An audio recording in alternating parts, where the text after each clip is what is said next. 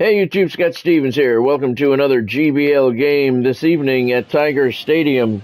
The New York Giants hosting the Seoul Singers. And welcome in, everybody. Glad you're with us. Diamond Dynasty Baseball on tap tonight. It's Seoul taking on New York. The Singers are 11-7. The New York Giants are 21-4. Last game I said Seoul was not a playoff team. They are. Coming your way next. My apologies for that. They are 11-7. They're in third place in the GBL right now, solidly in third place. So they will be going to the playoffs. I could actually meet them. Just about set to go. And today's starter, Domingo Herman on the bump for the New York Giants. He's 3-0 on the year. No ERA, 15 strikeouts. I switched to the other New York Giants home uniforms in the game here. For this game, still don't have the names on the back of the jerseys. I prefer that. Then they have the names. So I won't use these again. I'll go back to the orange home jerseys that I was using previously. In the air, left field, down the line. A lot of ground to cover, and he gets there. Nice play. I think that's Juan Soto out there. It is. So digging in, Ha-Sung Kim. He's a big, strong guy. Can untie this game with one swing.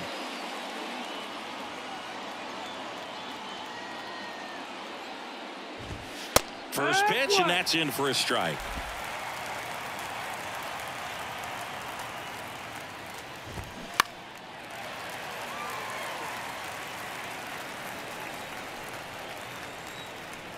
And here it comes. Got him swinging for the strikeout. Had him out front for strike three. Oh, that's a curveball that I'm sure he wants back at the plate. Two strikes, the sort of pitch you're hoping for. A bit of a mistake, and I'd say in a very hittable location, but clearly the break. This is the monthly awards mini-season. To the dish. Just about finished with the regular season. There for strike one. Trying to win the championship. Get that 99 Carlos Pena card. His mom Rosemary, she died of melanoma, skin cancer, back in 2000, and that's one of the ways that Freddie honors her every game. In the air, fairly deep to right field. Judge puts the squeeze on that one, and that's the third out. No score as we head to the bottom of the first.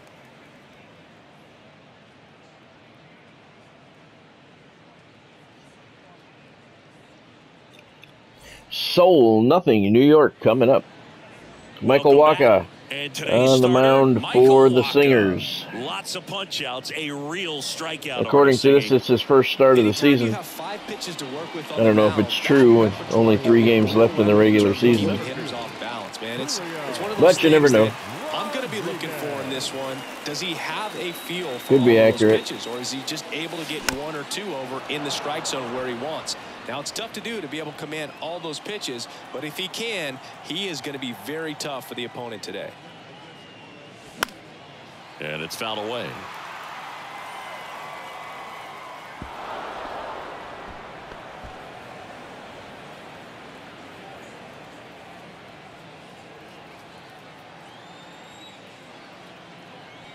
The pitch. Gets a piece, and it stays 0-2.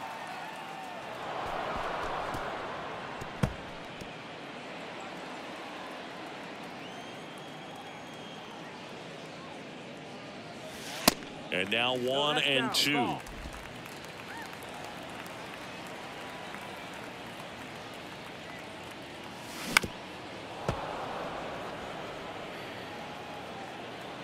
Julio Rodriguez with a good at-bat to start the game. Good eye right there. Oh, this is a guy that can be frustrating for pitchers because he fouls off so many pitches and grinds out the at-bat. I'm sure there's some times where a pitcher would rather just give up a first pitch single than to have to waste 6 or 7 pitches on one hitter. No question.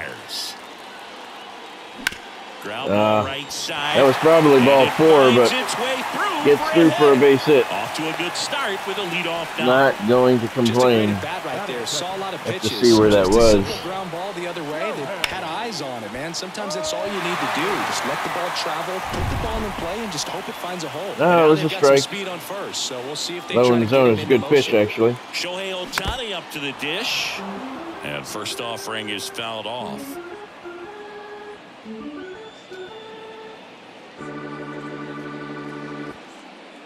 Rodriguez on at first, nobody out.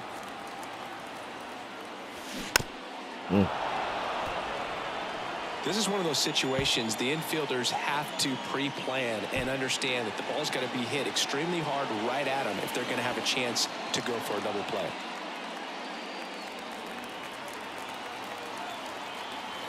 He's like, can you believe that changeup? In the air out towards right center. Doyle in position. Puts the squeeze on that one, and there's one down.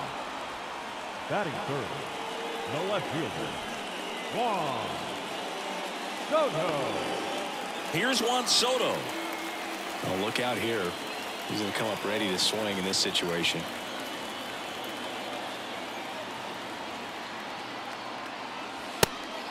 It's a pitch out, nothing doing, and that's ball 1. Good speed on the base pass. He handles the bat very well. I wouldn't be surprised if the skipper puts on some type of hit and run or run and hit. I'm going to send him. Righty delivers. Runner takes off. Off-speed pitch. He's in there easily. To second, and great jump. Well, a nice lead and a nice steal there. Nice stolen base. That's probably an accurate number. Might just lead them to pitching around these hitters a little more because of the open base, but it's early in this ball game. Can't imagine it'll change the attack plan too much.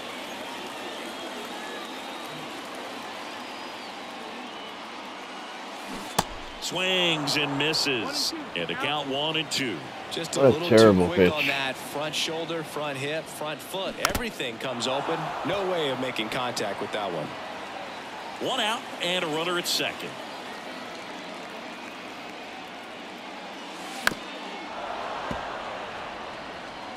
Walker's at 16 pitches this inning. That was a ball. Well, he knows they don't want to give him anything to hit, but when you've got opportunities to drive in runs, you've got to expand the zone. He's capable of going. There you go. Gets through. Julio's going to round third, and he's going to try and score. He's in there safely. The Giants take a 1-0 lead. Great at bat by Juan Soto. Another clutch run scoring at bat. Yeah, he's been so good in these situations. Call it clutch if you want, but his resume speaks for itself.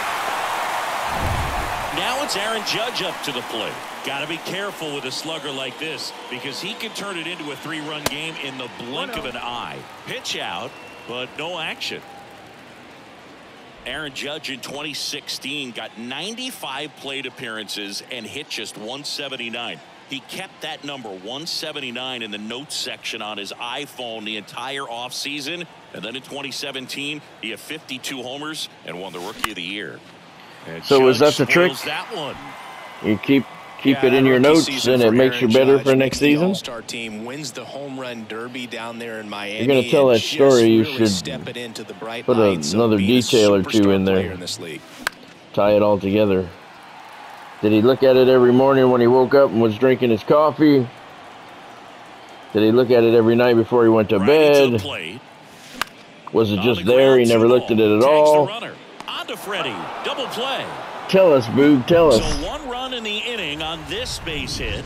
It's an early 1-0 lead.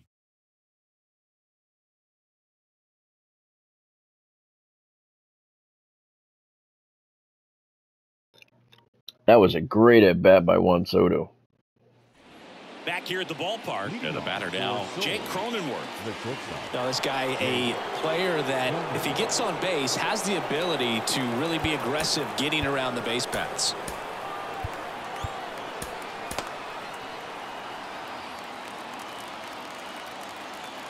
The pitch.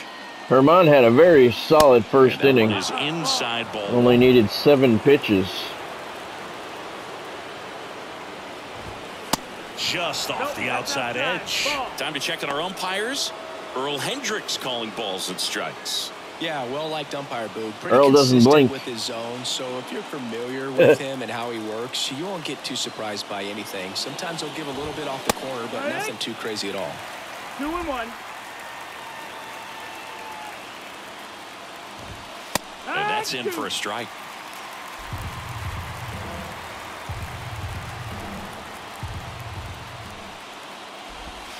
Got him swinging. Tell you what, those are the types of guys pitchers really like to punch out when they're on the mound, because if they get on, just the distraction that they create with all that speed over on the base pass, it could take away your focus from the next hitter, and that's the last thing you want to do is serve up a pitch that a guy hits over the fence, and it's a multi-run home run. So up next, James Outman. Pitch misses inside. Ball 1.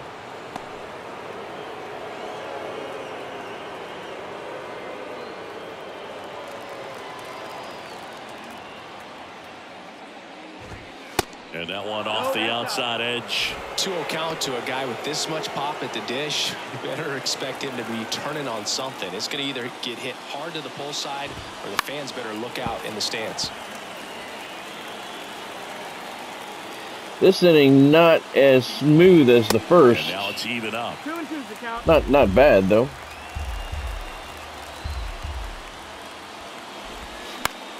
Gets a piece and stays alive.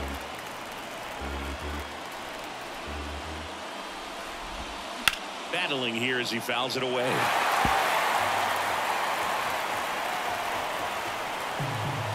One down, base is empty. Can't connect on the curveball, struck him out. A pretty good break on the curveball right there. Maybe not as down in the zone as he would have liked, but deceptive enough to get that swing and miss. And if you don't catch that pitch out front on the barrel, it bears in on you pretty hard. And here is C.J. Cron. That one's in there. That's strike 1.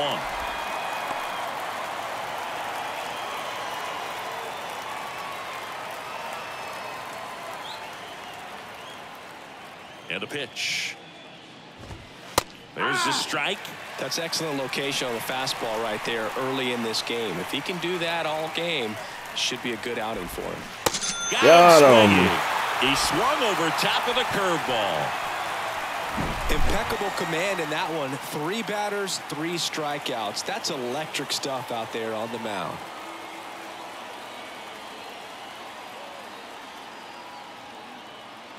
We move to the bottom half of the second inning tonight at Detroit's Tiger Stadium. The New York Giants won, the Seoul Singers Back nothing. now and a new arm in the mound to start the bottom of the second. Number 67. Pretty tight game. Keaton Wynn, he's 0-1 right with an ERA of 6.2. Right where it is. Bellinger up to hit. Great speed and great power. A great athlete, quite simply. The wind of the pitch. Ground ball up the middle. Cronenworth. Over to first. In time. Nice stretch. Batting 6. That looked like a painful stretch. Seiya Suzuki now at the plate. We talk about guys with good speed, and definitely he has it. But pushing the offense aside for just a second, Chris, it's the defensive side that I think the speed factors in the most. And first offering is fouled off. Well, he gets to balls that get by most people at that position. Just really impressive, because there's certain times the ball comes off the bat, automatically that team that hit it thinks that they've got a base hit, or they may have extra bases, and he just takes it away.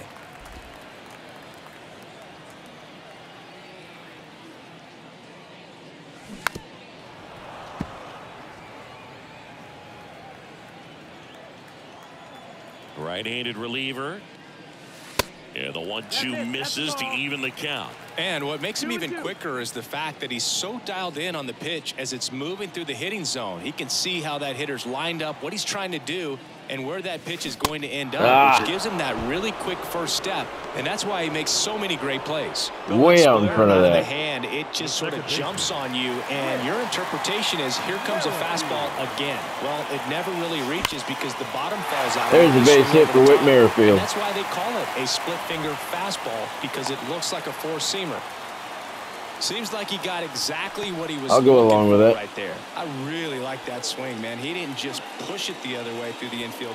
He drove it that way, and it kind of makes me think he was thinking opposite field as he stepped into the box. Got a pitch he liked, and he got it done. Now it's Matt Chapman on the ground to short. Oh, Matt. They get the force. That's the inning. We played 2 innings. It's 1-0.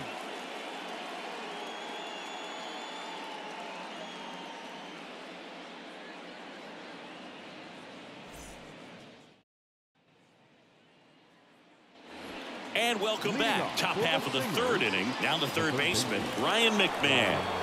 A lot of times you're looking for a guy to get that tying run on base, but because of we're going to let Herman pitch one more batter. Here. On the corner for a strike. It's 0-1. Maybe 2.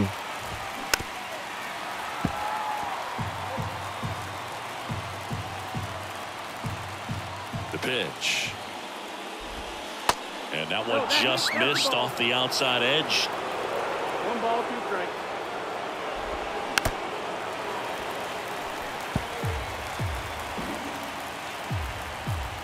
The wind of the pitch. And a swing and a miss. Looks like he's picked up right where he left off. Not a great curveball there at all, but clearly he wasn't looking for it because it just dropped right into the happy zone, and it looked like, to me, the swing was a little bit late. Into the happy zone. Early and then just try to have that emergency 7-inch break. last second to put it in play. It was a strike.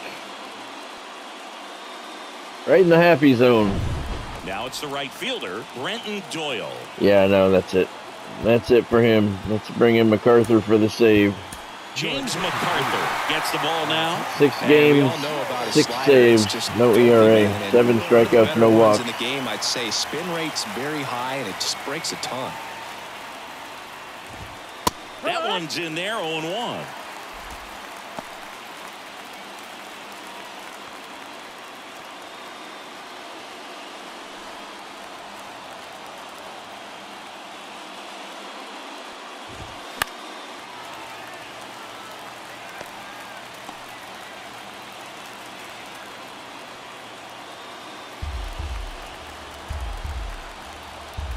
Right-hander kicks, deals.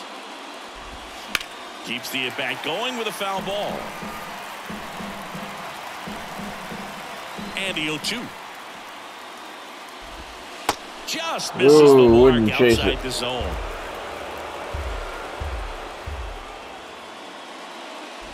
Swing and a miss. Struck him out. Slider got him for strike 3. And Chris, that's a way to neutralize his speed by keeping him off base. And the defense breathes a sigh of relief because he puts pressure on everyone if he can put the ball in play. But that's how you do it. Keep him off balance, get him out of there, and deal with the next guy. And now here is Brett Sullivan.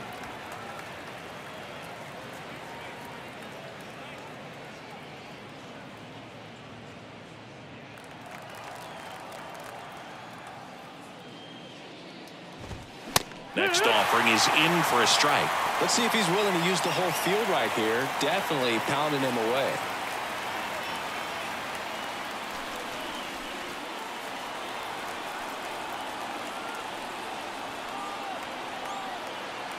Oh, 2 now. Oh, come on. Its way through for a hit. So the inning is still alive. That was weak, man. Soto coming to the dish. We should have had that. Back to the top of the lineup. Here's the left fielder, Juan Soto. Lifted in the air, right field. Judge is under it. That's okay. Giants win. These 3-inning games often come down to who scores first. They found a way to push one across and hold on for the win. 1-0 the final. They hang on to win it by a run. For Chris Singleton and our entire outstanding crew here at MLB The Show, I'm John Shambi. Domingo Germán gets the victory. Michael Wacha takes the loss. He pitched pretty well. James MacArthur earns the save.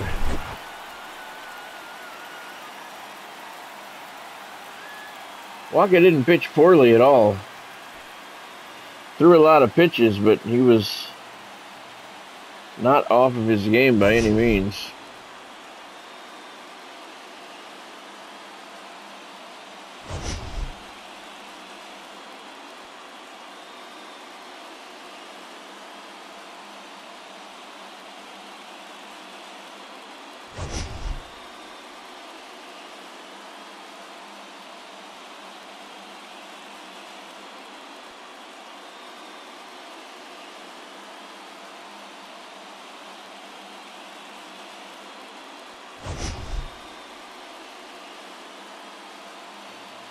Aaron Judge with the final out of the ball game. The New York Giants scored 1 run on 3 hits. The Seoul Singers, no runs on 1 hit. Domingo Germán's your player of the game. He got the win, 2 1/3 innings. Perfect. With 5 strikeouts, James MacArthur earned save number 7. Julio Rodriguez 1 for 1. Whit Merrifield 1 for 1, and Juan Soto was 1 for 1 with an RBI. So Domingo Germán improves to 4-0 on the season with no ERA. He's pitched very well. Michael Wacha falls to 0-1. James MacArthur gets the save.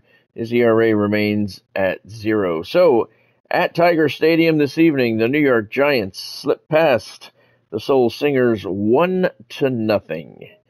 Hope you had fun. Thanks for joining. I'll see you next time.